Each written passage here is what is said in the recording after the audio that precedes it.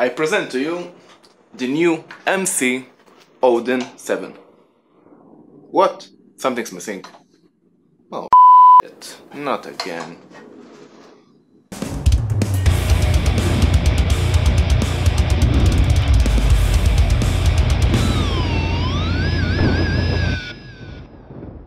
Hey guys, welcome back to the shop and welcome to the very first episode of season 2 of the CNC guitar build.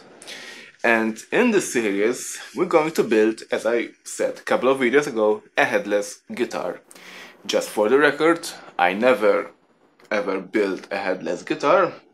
I worked only a few, just two to be honest, I worked on, so I don't have that much experience on headless guitar, which means it's going to be interesting for me to go through design process, what hardware I need, specific hardware of course, and this particular instrument is going to be a 7-string multiscale guitar as well, so even the pickups has to be in a specific manner, which means humbucker slanted, not just normal humbucker, to accommodate the angles of the fret and of the bridge, because it's not really ideal to use a normal humbucker on a multi-scale instrument, because the first string and the last string, they won't really match up on the humbucker pose if you're going to put a normal humbucker at an angle. So the humbucker has to be slightly modified to accommodate this angle. And regarding pickups, with this build I'm going with bare knuckles pickups, which I already contacted them, so I know what they offer as basic angles for this kind of pickup configuration. In fact, they offer angled humbucker with various angles to accommodate every build. So at the moment, this is what I have regarding this build. A neck blank, which is of course a 5-piece laminated neck, maple and mahogany in this case. And for the body, I'm going with this nice piece, of ash.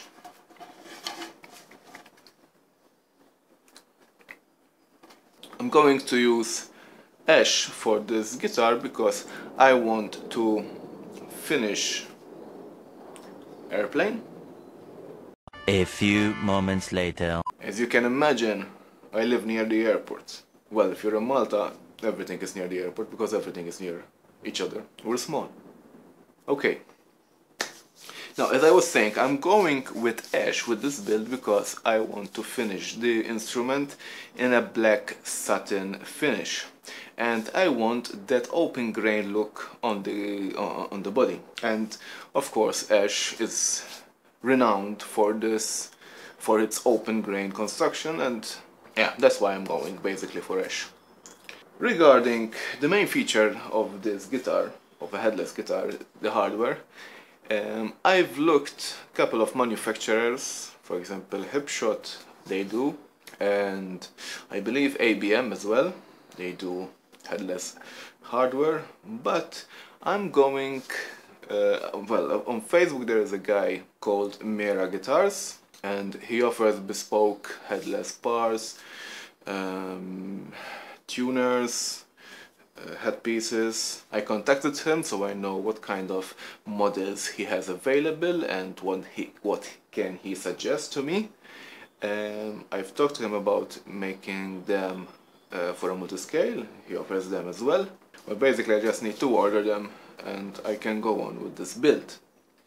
As I said, I want to finish this body in a black satin finish, and that's the theme that I'm looking for, a dark kind of instrument.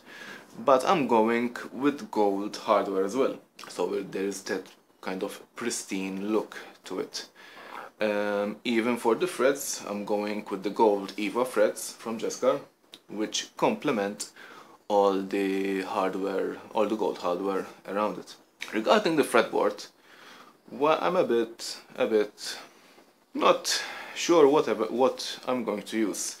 To keep with the dark theme, I was thinking to go a nice jet black ebony, but I want to add some character into the fretboard. Of course I can do a custom inlay, and I will, but I want something lively from the fretboard. In fact, I was looking for white ebony instead of black ebony. White ebony tends to be black and white with the grain going all over the place. It will be perfect for what I have in mind, because at the moment it's just plans in my head. I don't have a design yet. Well, I have ideas about the design, but I'm waiting for the parts, for the hardware, so I can have specific dimensions and I can go on with the design. But for sure, as I said, it's going to be a multiscale and 27" to 25.5" scale length, with the 7th fret being the natural fret, which means perpendicular to the center line of the fretboard. Now, in a future episode, I will explain and show you how I lay out this particular fretboard, or any fretboard. There is a cool website, it's Fret2D, if I'm not mistaken, and it's really good website for any particular fretboard. When I built my first multiscale, which you can see it right now, I didn't know, or I don't think there was this website available, or I didn't know at the time, because it's quite some time ago. So I did it all with pencil, ruler and paper, and it was quite frustrating to get everything to the right dimension. But with this website I played a bit last night. It gets the job really fast and good and accurate, well, of course. I do apologize in advance for the people who might have been misled by the title of this episode. In this episode there is no CNC involved or CAD or whatsoever. It's just an introduction for this build and for this series. So guys, I hope you enjoyed this little introduction, and for the new viewers who are watching this first episode, I like to welcome you to my channel, and if you're enjoying what you see, please considering subscribing to my channel and hit that notification bell so you will be aware of my future releases. And until the next time, take care and goodbye.